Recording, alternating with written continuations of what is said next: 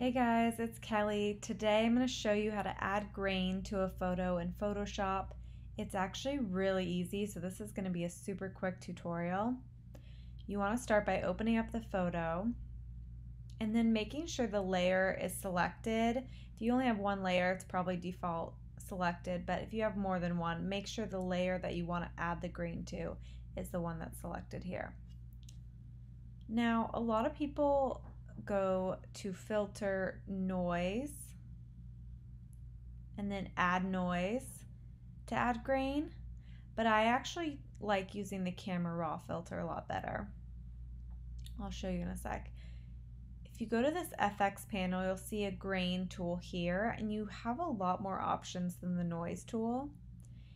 If you change the amount, the grain will become more or less intense. And then if you change the size, the grain gets bigger or smaller. And then the roughness just kind of changes the texture. So you can kind of mess around with these settings until you get a look that you like.